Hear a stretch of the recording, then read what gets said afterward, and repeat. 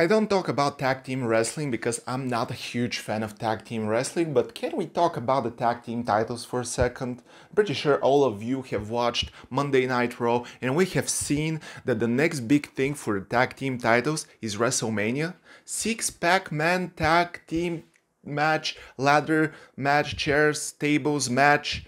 You know what it is? The Judgment Day is gonna defend their titles against 5 other teams. And the teams are gonna be chosen the next few weeks, right? So who should be the team who will dethrone the Judgment Day?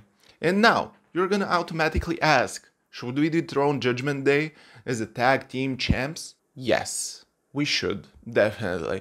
I love Judgment Day. I love Judgment Day with all my heart. I love Damian Priest. I love Finn Balor. I love Dominic. I don't like JD McDonough. I feel like no one likes JD McDonough. I feel like Jordan Devlin was way better character than JD McDonough, and he needs to step up his game or go backwards or something, but he needs to change something definitely or go out of the Judgment Day. Truth was a better addition to Judgment Day than JD McDonough, let's be real here. But, as I was saying, the Judgment Day should lose the titles. In my opinion, the team that should win the titles is of course Awesome Truth. Just kidding. You're not thinking that Awesome Truth should win the titles, right? If we're thinking about the well-being of the titles, we should not think about Awesome Truth winning the titles. We should think about the team who is having an aura. Team that is representing the titles in a way that elevates them. Because titles right now are in an okay position, but since Kevin Owens and Sami Zayn took them from the Usos, the title lost aura. And the titles definitely need aura. And I feel like Imperium, I feel like the New Day are teams that can bring the aura to the tag team titles.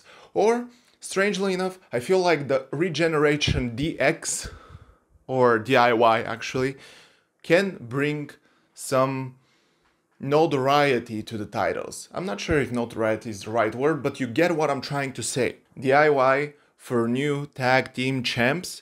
I feel like this will bring a lot of eyes to Ciampa and Gargano, and they definitely need more eyes because they're good, and I feel like DIY at some point will break and we're gonna have Ciampa versus Gargano, and that's gonna be match of the year in whatever year this happens. I feel like it's gonna be 2025, but we're not sure.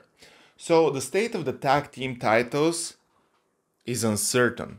But a lot of people on Twitter are saying that this match is probably gonna be a contender for match of the year match. At the end of the day, 6 team, ladders, chairs, tables. I'm not sure if chairs and tables are included, but all of this stuff. Can you imagine? The winner of this match is gonna be on top of the ladder holding the new titles. Some people, I'm even saying that they should throw into the match 4 teams and basically be Judgment Day against 4 teams and keep the 5th one a secret. And maybe the Hardy Boys are gonna return for one last time. Or maybe Edge and Christian. I'm just kidding. Edge and Christian are not going to WWE anytime soon. Maybe in the next year they're not going. I wish I want to see Edge and Christian retire in WWE, but that's just a fan fantasy. Maybe it's not gonna happen, let's be real here. So, at the end of the day, we're having Judgment Day right now as the tag team champs and the team who's gonna dethrone them. Don't look at all the 5 teams that are gonna be in the match. Look at one specific team. DX, or Regeneration DX, or Regeneration X, or DIY. I'm not sure what is their name. But, besides that, Awesome Truth is the team that's gonna win. Does that make any sense, or I confused the hell out of you? I feel like you're more confused than ever. When I look you in the eyes, you look lost. But I'm just gonna sum it up for you. The New Day is gonna win the title. Anyway, tell me guys who you think will be in that match, and on top of that, who is gonna win that match. Because I have my favorites, and I'm sure that you guys have your favorites.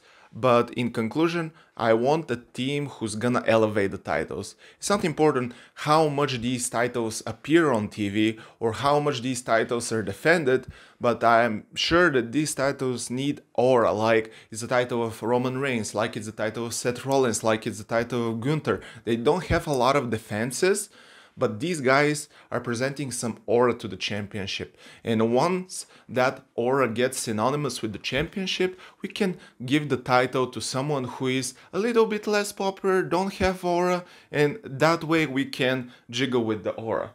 So what do you guys think? Do you like my idea? Pitch it to WWE. You can follow me on Instagram, Twitter. Why am I doing this? I never promote my socials. If you want to check my socials, they're in the description. Besides that, thank you guys so much for watching. I'm gonna see you next time. Peace.